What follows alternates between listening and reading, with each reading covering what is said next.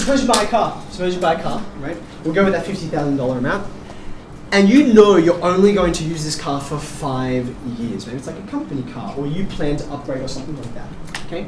That means over those 5 years, you eventually want to get down to 0 value, right? You want to have lost all the value there so you get the maximum benefit for your tax purposes, okay? So what I want to do is say, well, how do I work out how much depreciation I'm losing every year, or what will be my value after 2 or 3 or 4 years. So I want you to draw for me a little set of axes, just has to be small. Think back to when we were looking at linear relationships. This is a linear relationship. You can see it's even in the name telling you it's going to be linear. It says straight line. What would a graph of this depreciation look like, of the value over time? So I'm going to label this as time. I'm going to label this as value. Now, as the name suggests, straight line method of depreciation, okay? You're going to start up here at $50,000, right? That's the value of the car. And after some number of years, you want it to go in a straight line down to 0. Okay? So for instance, you might say after 5 years. Okay? So you can see if I put in a few extra little markings on my axis here, right? I've said 5 years, so let's go 1, 2, 3, 4.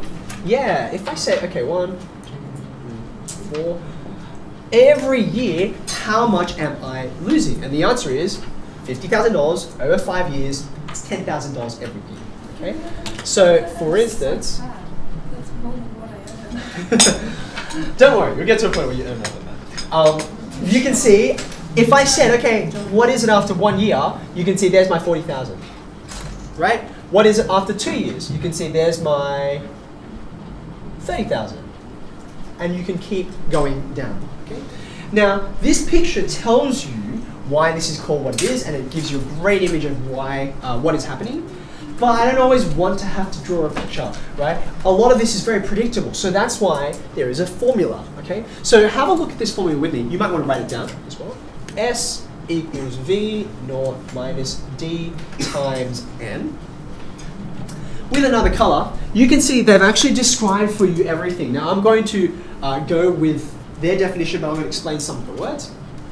So firstly, S. They've defined S. The reason why they choose the word S is salvage. It stands for salvage value. Salvage value. Okay. There are a couple of other names for this, by the way, which I want you to be able to recognize. In addition to salvage value, they will sometimes call that book value. I'll explain that in a second. And the other thing they sometimes call it is written down value. Now, both of these two other words, phrases rather, book value and written down value, both of these come from the accounting world, right? So you're a company, you bought a whole bunch of cars. In your books, how much is that car that's actually 3 years old, how much is that thing actually worth, right? So in your books, there's a number written across each one of the cars you purchased, and that's the book value. Because it's getting smaller and smaller and smaller, they write it down. And at some point, does anyone know what happens when you get rid of something and say it's worthless? You don't write it down, you write it. If you have a car and you completely total it, someone will say, oh, you wrote off the car, right? Which is another way of saying it's not worth anything anymore, right? So you write it down, it reduces, and eventually you just get rid of it. It's not on the books anymore, you write it off the books. Okay, so that's the salvage value. That's this art. What am I worth at this current point in time? And then what are the rest of these things? So, another color. V stands for, or V naught rather, stands for initial value. So why do you think, I mean the V is obviously for value, why do you think they have a naught in there? What's that about? 0 before you have it. 0 is kind of like the time. It's like after 0 years or 0 days or whatever. No time has passed, you just bought it brand new, that's the initial value. Okay? That leaves these last two bits. I'll talk about N first. N's pretty standard. We know like the compound interest formula and the simple interest formula, they all have N in it. What does N refer to? Number of It's how long you've been doing this, and that's generally years. So I'll say number of, and it's usually years, like I said, but they say time periods. Like green 0. Yep. Yep. Is there a button for that? No, there's not. So, but you never need to put in V naught. Like you can just, you don't need to put that into your calculator as algebra. You just put in the number that it's actually equivalent to. Okay. So yeah, I don't think there is, not easily anyway.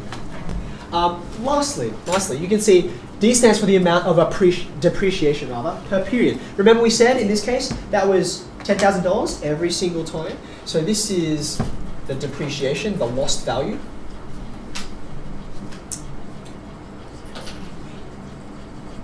So you can see how it would apply in this particular example. What would our formula for depreciation be for some number of years? You would say, in this case, S is equal to, what's our V naught for this graph, for this car? 50,000. It's 50,000. That was the initial value, right? 50,000.